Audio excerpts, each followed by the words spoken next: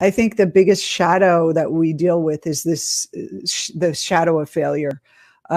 Since we were kids, we were conditioned to get graded at school for our performance. We were disciplined by our parents by our performance, and if we're a good girl, good boy, and then we tend to be afraid to fail because of the shame or kind of low confidence that we would get from losing.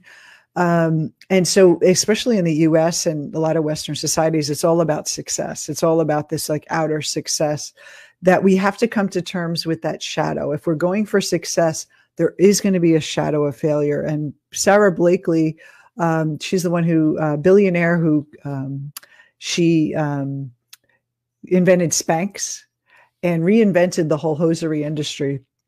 She said when she was little, her family, her father used to bring them around the dinner table and say, share your failures today. What did you fail at today? And it was almost normalizing the idea that if you don't fail, you can't succeed. And that's how we succeed is we learn all the ways not to do things. Thomas Edison, 1,000 tries to find out how to make that incandescent bulb.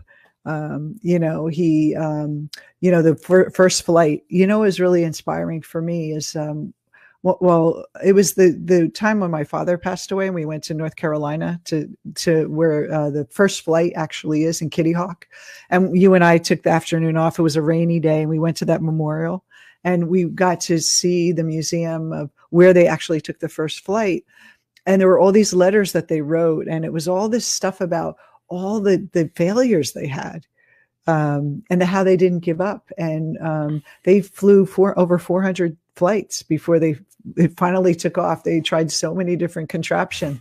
And it's like the idea that you don't let failure define you. And I think that's really important, and accept it. It's like integrated. Success and failure are the same. They go together. It's not, I'm successful, I'm not a failure anymore. It's not pushing away the shadow of failure.